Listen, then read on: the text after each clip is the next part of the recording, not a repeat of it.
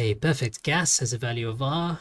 That's a gas constant R of 58.8 foot-pounds per pound mass, degrees Rankine, and a specific heat ratio of 1.26.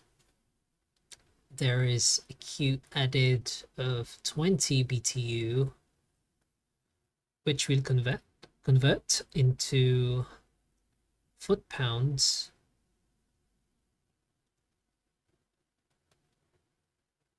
These cancel out, and we get 15,560 foot-pounds. 20 BTU are added to 10 pounds of gas.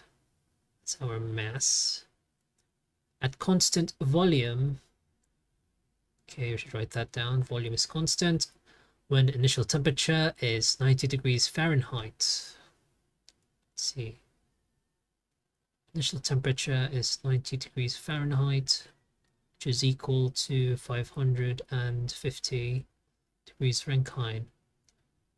We are asked to find the final temperature in Fahrenheit.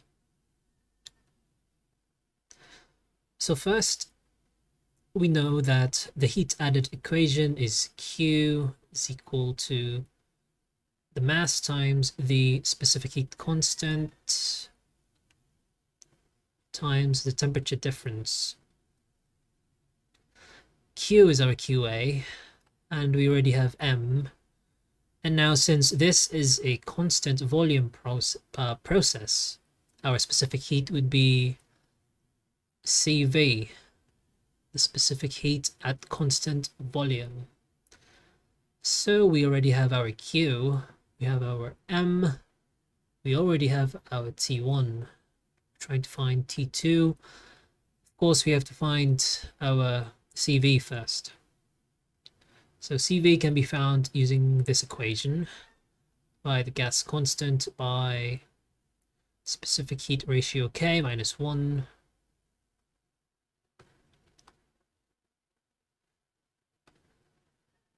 26 minus 1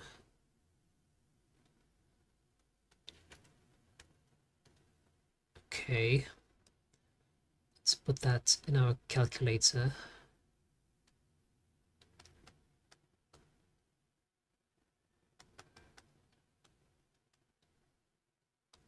And we get a CV of 226.15. And yeah, we have everything we need now to find the final temperature.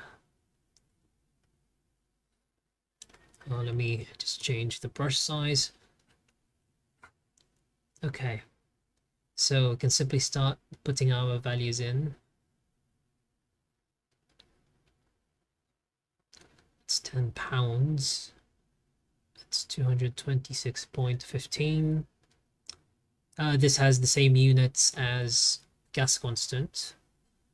And of course, T2 minus our initial temperature, 550 Rankine.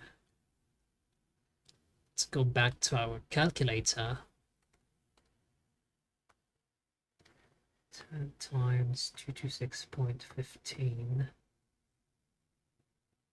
is equal to x minus, 150,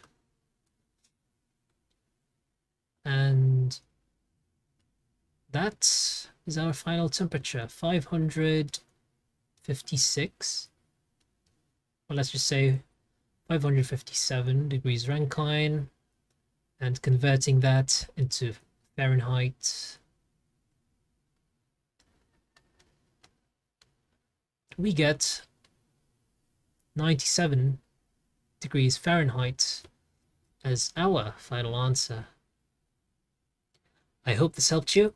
Consider supporting the channel, and I'll see you in the next one.